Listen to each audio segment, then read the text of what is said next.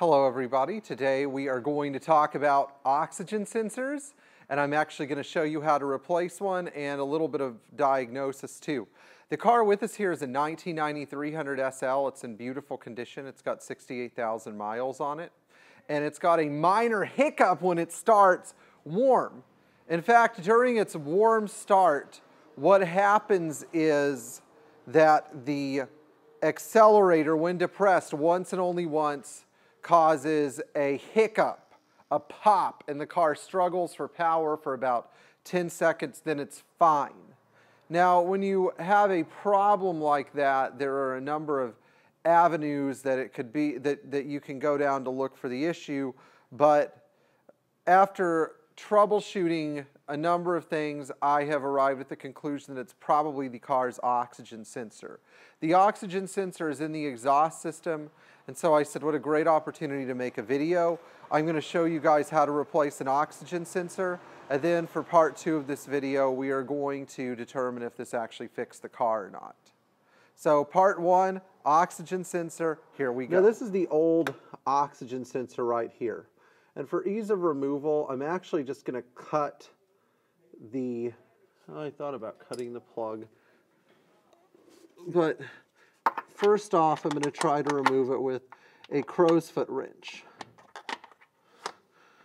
A crow's foot wrench is about like this. It fits onto a socket. It gives you, in this case, it's an open end, and all oxygen sensors are a 22 millimeter, or in the case you don't have a 22, a 7/8 will also work. Okay, so here we have our new oxygen sensor. It's from Mercedes because, you know, you want the best quality part possible, and if you buy one from Bosch, you may have to splice a new head on, which I don't really like to do. I think it looks kind of goofy. So what I'm going to do now is I'm simply going to take the oxygen sensor, I'm going to screw it into the exhaust system where it went, right here.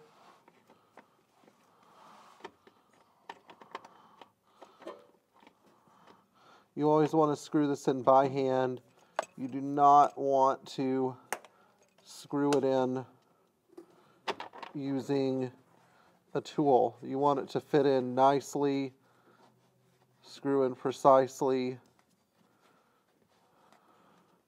That way you don't damage the threads in the exhaust system, because that's not something you want to mess up. Finally, here we have our incredibly useful 22 millimeter crow's foot, which I personally think made this job a breeze. And if you're looking for a tool like this, you can buy almost anything like this from a company called Baum Tools in Sarasota, Florida, that makes precision, they sell precision German tools from Stahwille, and they're Stahwille's U.S. distributor. So they have the best prices and best supply of German Stahwille wrenches.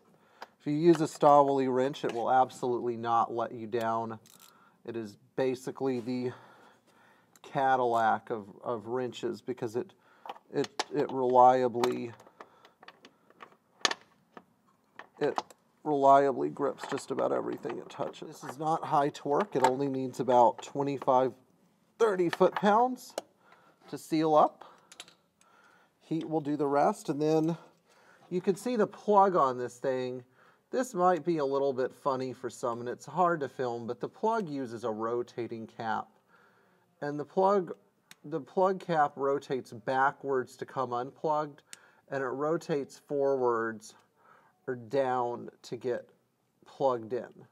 And once you rotate it, it locks the plug in place.